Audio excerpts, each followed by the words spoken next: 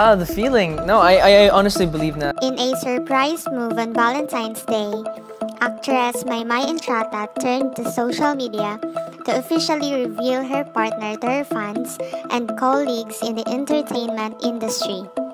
The amakabogera singer took to Instagram and posted a snapshot of herself cuddling close to her partner, who seems to be a foreigner. It had a short caption, "Happy birthday, my Valentino." This is how some people have reacted to it. According to Barber, "I've made my own mistakes. I'm realizing stuff through failures. I have struggles forgiving myself for. One of them is putting you in a situation where you got hurt or other people got hurt. I'm sorry that I allowed you to be put to a situation like that." Yung tanong ni Edward, pang pakilig at pang showbiz. It's nice to hear na hindi sinagot ni Maymay na pang showbiz at naging honest siya sa sagot niya. Kudos to Maymay. Never been so convinced that Edward was really into Maymay. Just for the sake of their love team, nothing more. Maymay really deserves someone better, more respectful and genuine. That's all. Love you, Maymay. Super.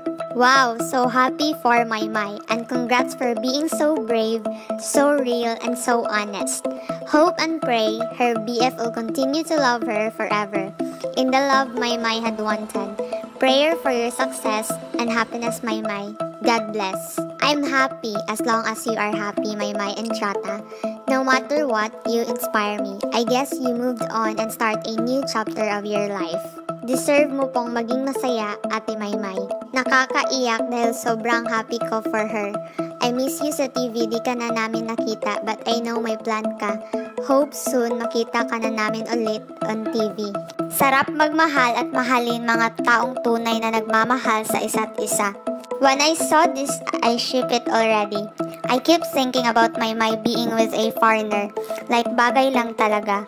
So when I saw the news, I stand. But then again, Filipinos always look good being with a foreigner for a partner. Nag-hope talaga akong si Donnie, pero sige, happy pa din naman ako, baby girl Maymay. They deserve it. At si Maymay, buti nga nakahanap na siya ng iba. Pinaasa siya ni Edward. Happy for you, May. Kahit masyakit para kay Edward. Anyway, nauna namang nagka-GF sa iba si Edward. Deserve ni Maymay na maging masaya. Ang gusto ng mga foreigners ay simpleng babae at morena. Kaya marami talagang na-inlove kay Maymay na foreigners.